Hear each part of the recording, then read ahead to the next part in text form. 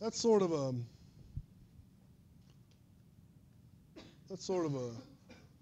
you know, qualitative sense of what strain is. But what's strain mathematically? So let's go back to our bar. If I pull on this bar and I look at, so I deform it, and this is x direction, and say I just take some arbitrary point and I want to look at what the displacement is as a function of x. So as I pull it, we look at the displacement as a function of x. Then if I were to plot that, let's say for now that the displacement is just linear, right? So this is u of x, and this is x, okay?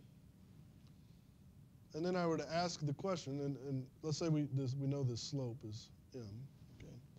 So then if I were to ask the question, given a point x0 and u0, so given x0 and u0 and m, then what is x1 and u1, where x1 and u1 are some other points.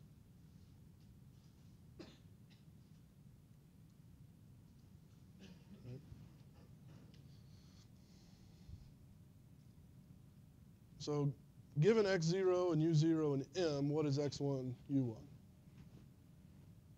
Or I'm sorry, what I should say is what is u1 at x1?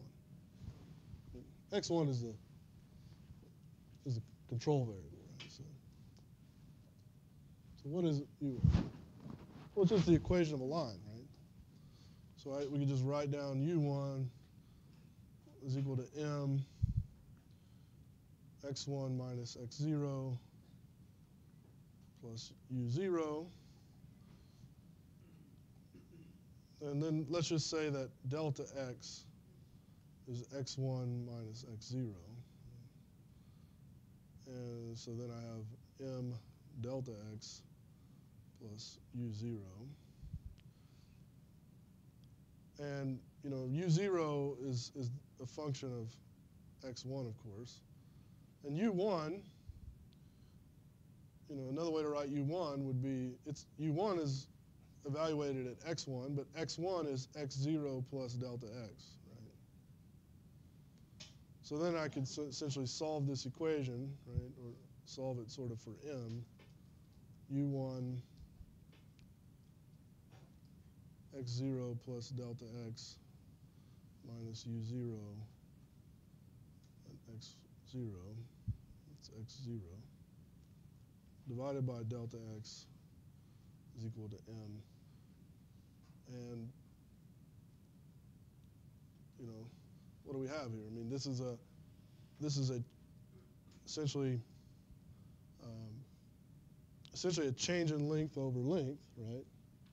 And then if we were to take the limit of this as delta x goes to 0,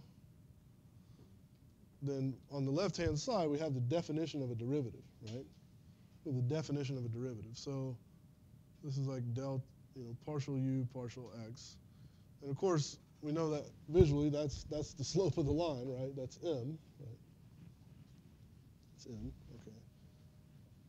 And so this would be in one dimension, this would be our mathematical definition of strain, right?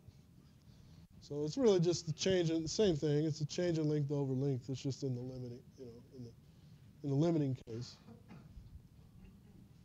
It's the derivative, the slope of the curve.